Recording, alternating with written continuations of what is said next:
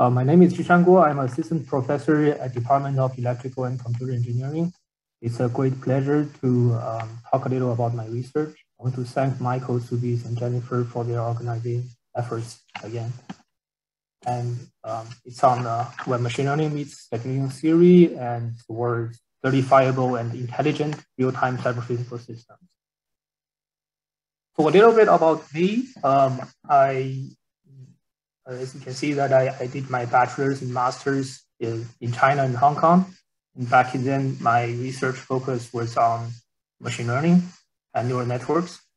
While doing PhD, I switched my focus into real-time systems, especially on scheduling theory. And I joined UCF in 2018. Have spent almost 4 years here. Mainly I teach embedded systems, real-time systems here. And on both undergrads and graduate level. I really strike very high for student excellence when teaching and mentoring, as you can see from my teaching evaluations here. Also on the research side, as I mentioned, my research focus has been on real-time scheduling theory and also machine learning theory with various type of applications to intelligent systems. We strike high for publishing in the most flagship and impactful venues on both CS ranking conferences and transaction papers. And our work, especially at UCF, has received high recognition by the community, research community in real-time and embedded systems domain, such as the Best Papers Awards in RTSS, which is the flagship conference in real-time systems, and EMSOP, which is the flagship conference in embedded systems, and also DAC, which is the flagship conference in design automation. In terms of service, I heavily serve the research community by help organizing conferences, and also serving as like PC members and reviewers for journals and conferences.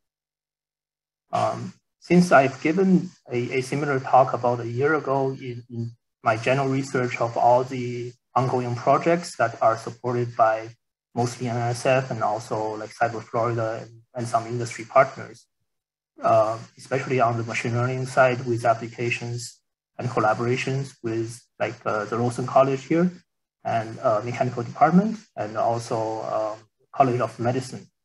Those are collaborations on applying machine learning theory for hotel and tourism, and for healthcare and medical education. But today, my focus will be more switched into real-time scheduling, as this might be a less known domain, and there are actually quite some interesting works that we are doing. So today I'm just more focused on my research in terms of scheduling theory and how it applies. Since my last talk covers most of the other works on machine learning and other collaborations with various colleges. So real-time systems, where we need scheduling theory, are the systems where it provides both logical correctness, as all computer systems does, and also temporal correctness. This means that predictability is often as important as logical correctness. These are the provably guaranteed responses within strict timing constraints, and these are often represented by deadlines. So in terms of scheduling theory, there are in general two types of algorithms that we care about.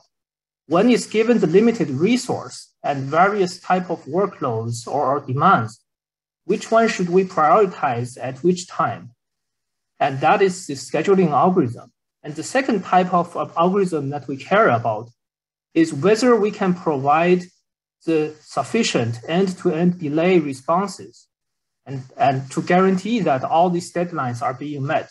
So what type of algorithms, given the scheduler already, what type of algorithms or conditions do we need to check in order to guarantee such correctness? So as we all know that systems gets more and more complicated from the platform complexity in terms of the system awareness in the design, and also from the application level that may due to the emerging application of machine learning algorithms It also is a emerging of the sensor and platform techniques. So I would just try to talk about some of our recent and ongoing efforts in addressing these challenges.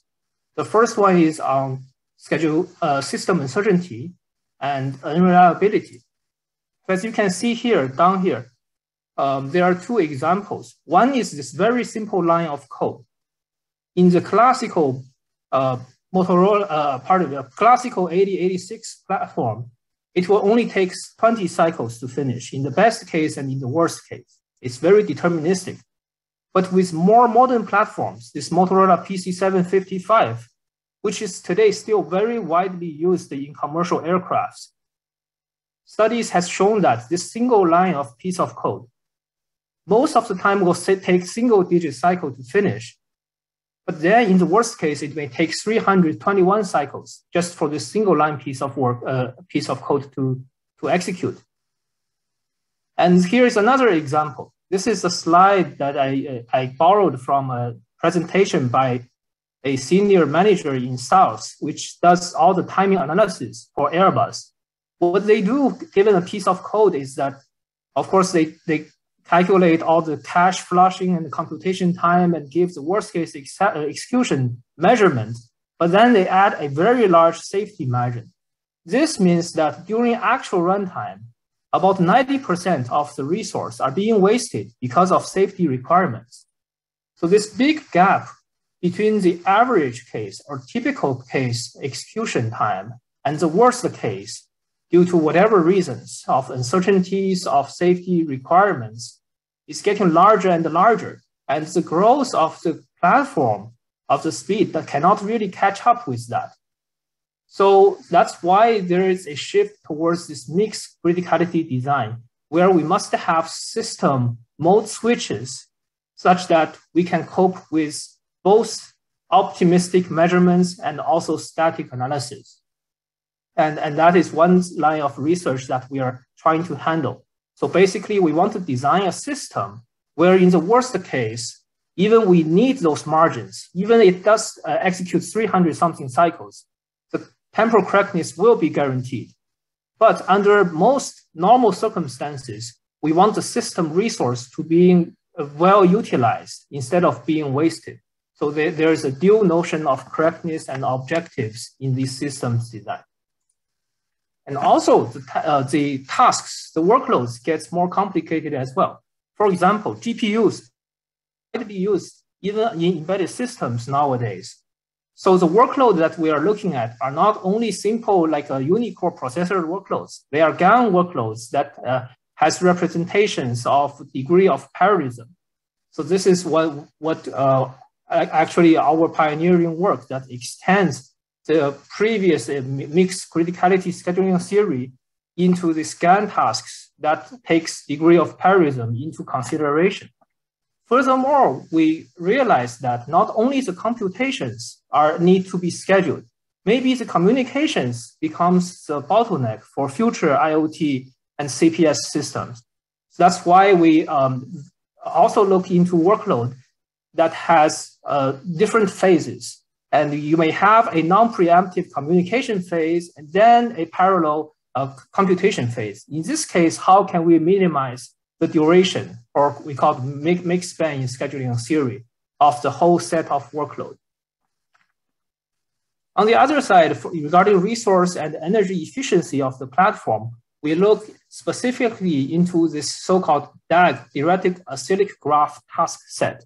And this task set, this model, has very wide applications in such as TensorFlow, OpenMP, and it very well captures the data dependency as and the flow within the programs. And it has applications to like AutoSAR, Apollo, ROS, and OpenMP, so on and so forth.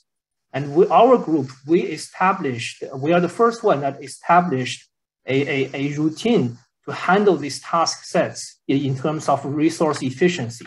So basically, we need to decompose the task set and do the merging, and then considering the inter-task and the inter-core relationships to conduct the merging of these tasks and assignments and how to schedule them in terms of the space and time. So these are some line of the work. And we actually even implemented the approaches and on the actual platform. This is the Android Zoo 3 platform where we can very precisely monitor the energy use inside the platform.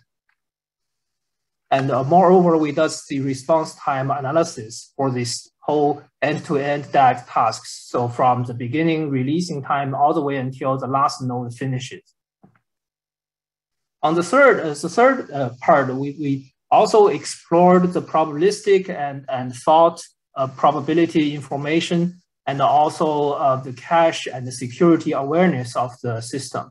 So we know that the traditional scheduling theory, the model of the workload focuses more on the worst case performances.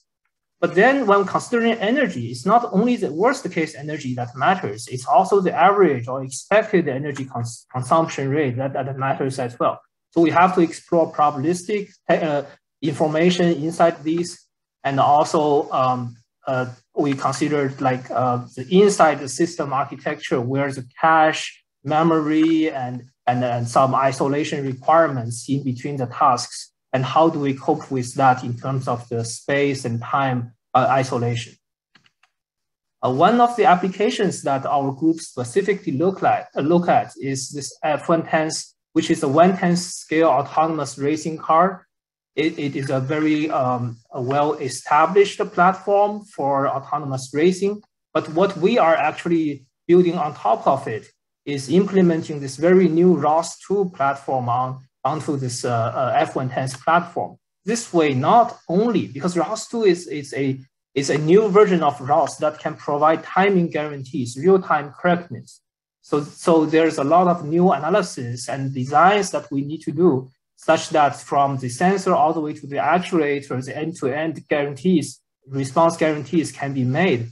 And inside the executor, we have to modify the library and the operating system schedulers so that to achieve what we need. I want to thank my PhD students who already graduated, and also my postdoc and undergrad students. Also, I want to thank all the collaborators and the funding resources. Thank you very much for your attention.